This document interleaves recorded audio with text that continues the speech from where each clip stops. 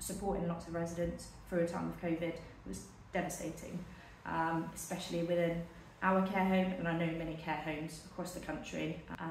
But if we can make sure that vaccines are at the forefront, not just for the residents, but for the staff and any persons that are coming into our home, for the ones we are looking after, it's so important that they have that defence. Well, it's this time of year now, otherwise you could be ill. I did once, not here. I was in bed for 5 days. I couldn't speak or nothing. It doesn't mean to say you get rid of it, you're bound to get some. You know, I'm safe enough. Obviously that you get your tender arm, it's no different to the flu jab. You have your flu jab, you can have some cold-like symptoms and feel a bit groggy for a couple of days, but it's nothing that makes you bedbound and you can't walk and you can't go on to do your daily activities.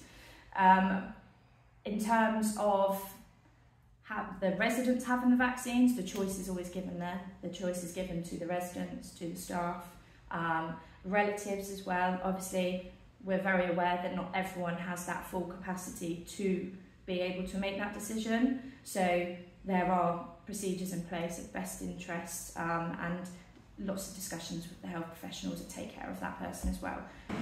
Well, at first I used to be a bit clinical, but I've had them quite a few times, injections, and they've been fine. There's only, I think, one that I just felt a little bit queasy, but it comes to nothing, and I never worry. I've had nothing go wrong with them all. They've been fine. It's a good feeling to know that if you're having your vaccines, you're protecting not only the people you're looking after, but generally everyone around you, but mainly yourself.